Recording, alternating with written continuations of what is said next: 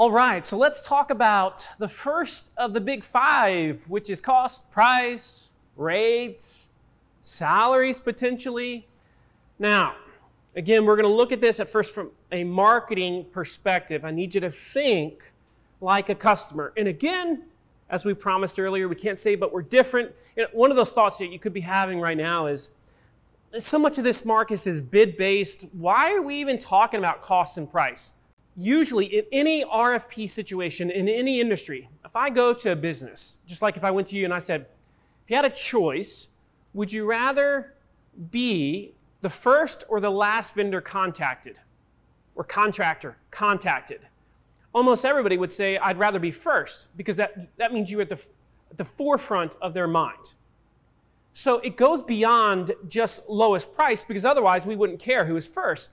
At the same time, if I said to you, well, even though you're bid-based, does trust still matter? You'd say, well, of course it does, right?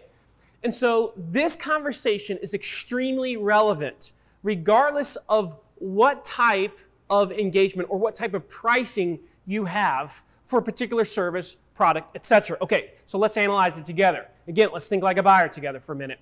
So when you're on a website and you're looking for cost and price information and you cannot find it, what is the emotion you experience?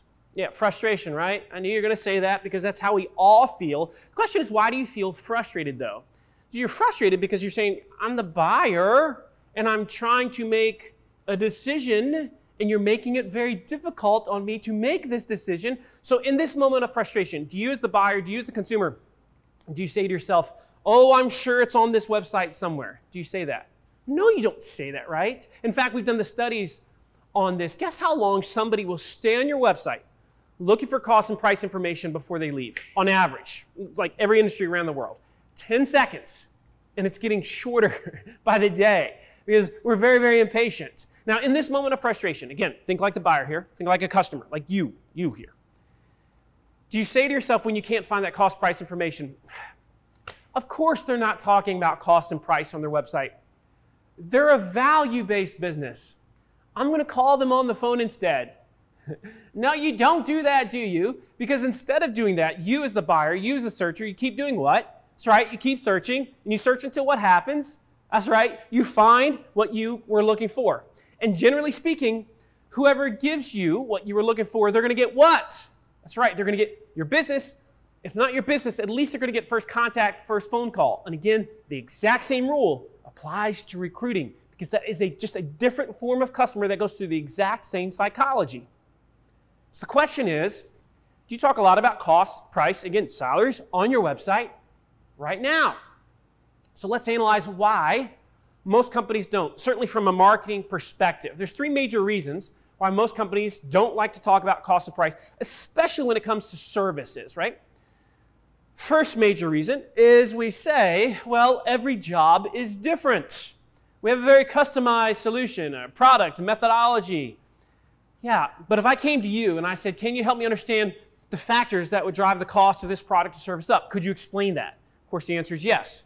If I came to you and said, could you explain the factors that would keep the cost of that product or service down? Could you explain that? You're like, yeah, of course I could do that, Marcus.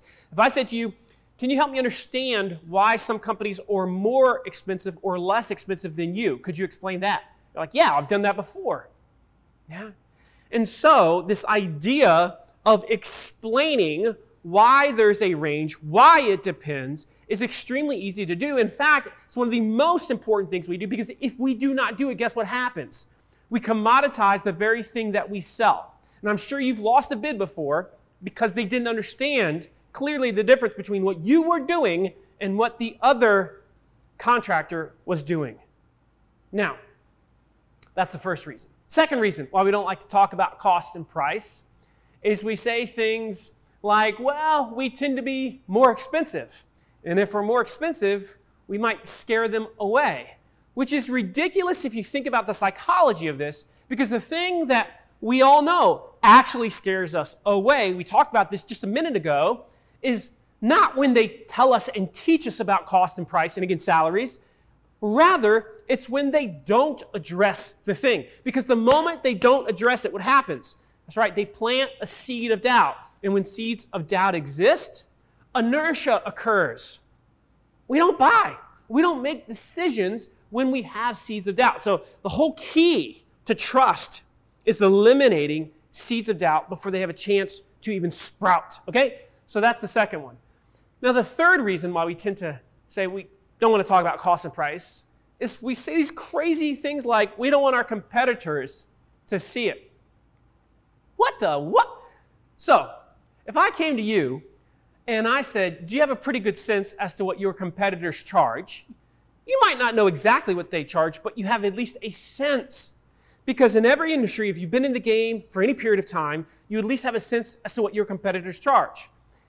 And so if you have a good sense as to what they charge, they have a good sense as to what you charge. This is a big secret, non-secret. Everybody acts like nobody knows what everybody's charging, when in reality, everybody has a pretty good sense as to what everybody is charging, or at least needs to charge in order to be profitable. Now, with that being said, again, do you talk about and teach cost and price on your website right now? So you might say, well, I don't really know, Marcus. Let me give you the example, again, of River Pools. Remember, lean into the principle here. It absolutely applies to you. So when we embrace this philosophy of they ask, you answer at River Pools, the first piece of content we put on our website was this one that you see on the screen right now. How much does a fiberglass pool cost? Now, believe it or not, we were the first swimming pool company in the world that was willing to address this question on our website. Nobody else was willing to address it at the time. Why? That's right, they were afraid of those same three things. Every job is different. I don't want to scare them away. I don't want my competitors to see it. But we said, you know, that's dumb, because the buyer wants to know. And who do we care more about? The competitor or the buyer? The customer, the prospect, the recruit. So we said, yes, we're going to talk about it. And so we said, buying a fiberglass pool, it's a lot like buying a car. There's a lot of options. There's a lot of accessories. And we listed those options and accessories that would drive the cost up, and therefore also keep the cost down. We talked about why some companies are expensive. We talked about why some companies are cheap. We talked about different packages, what an inexpensive pool package would look like, and different ranges that you might expect to spend. We talked about what expensive pool packages look like. You know, pools with lots of landscaping and water features and outdoor kitchens and all this stuff. And we gave, again, ranges. But we said ultimately the answer to your question is, it depends.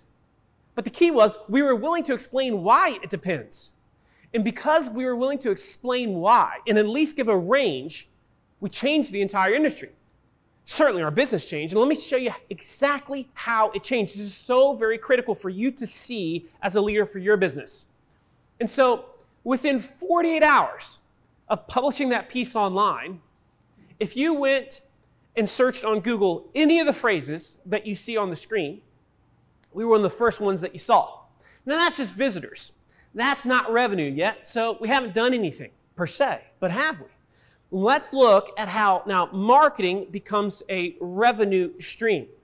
This next list that you see on the screen, it's going to get a little bit analytical, but I promise it's going to make sense.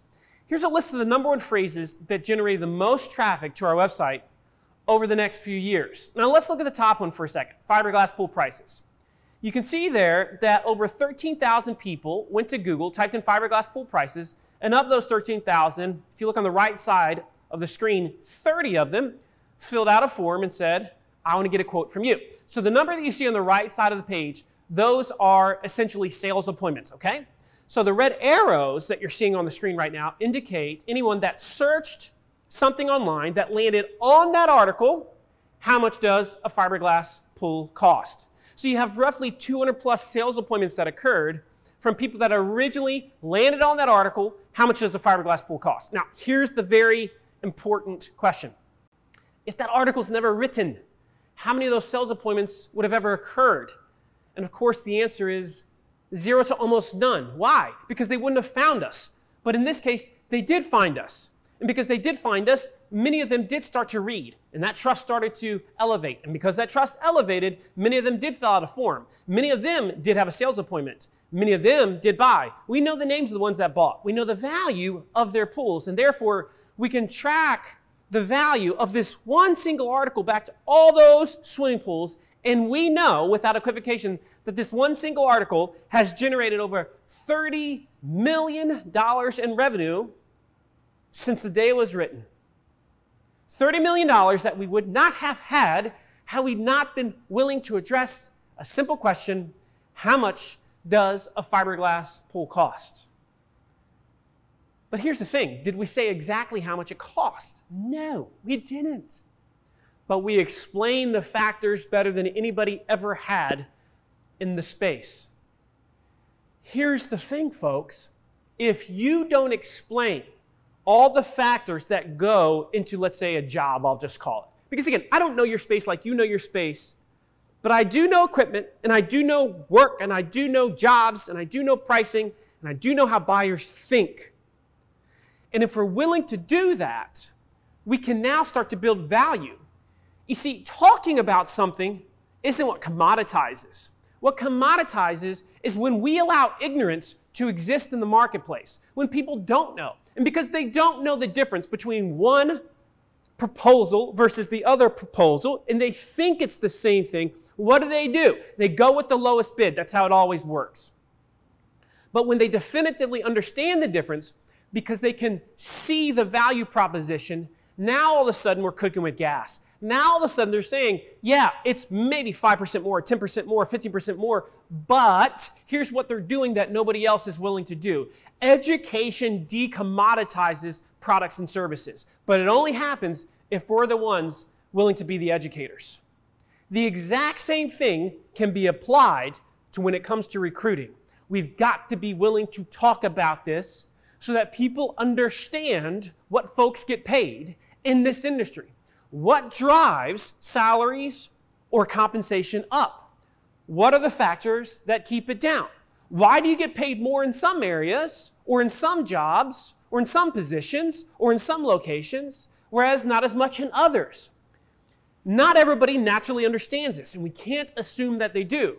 When we stop assuming and start treating them as informed human beings that are just trying to understand, everything can start to change. So that's my challenge to you. Start to talk about cost and price. And in this next video, we're going to talk about the details of specifically how to talk more about cost.